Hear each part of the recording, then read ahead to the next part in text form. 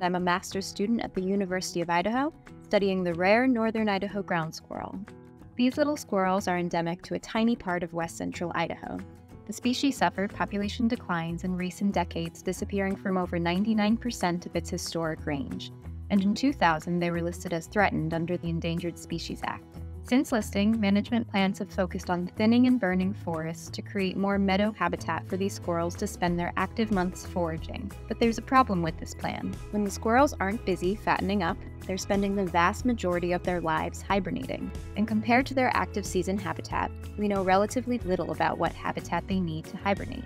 It's really interesting. Some of these squirrels will, in addition to spending their active months in these meadows, they'll also hibernate there. But other squirrels that maybe live in that exact same area will travel sometimes hundreds of meters to the nearest forest to hibernate in extremely different looking habitat. And so my research focuses on this variation in behavior. To answer our research question, we attach radio collars to squirrels so we can track them to hibernation nests. Once we locate an underground nest, we take measurements of natural structures close to the nest site, things that may influence the thermal environment of the nest chamber or the relative safety of the animal hibernating inside. We're hoping with these data, once we have an adequate sample size, we'll be able to better characterize the full breadth of habitat that these squirrels use, not just where they're spending their spring and summer months, but also what kind of habitat they need during the fall, winter, and the spring, which is especially important because our restoration treatments right now focus on thinning and burning forests. So especially if they need forests to hibernate, it will be really important for us to know.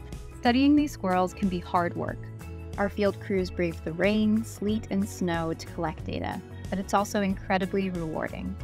They still surprise me year after year. They're really resilient, really flexible in how they adapt to different conditions to every year, and so that's been really fun to observe. Ultimately, every squirrel collard brings us one step closer to better understanding the species, so that we can form a more comprehensive management plan that will protect the full breadth of habitat these animals need, thereby ensuring that the northern Idaho ground squirrel remains on the landscape for many years to come.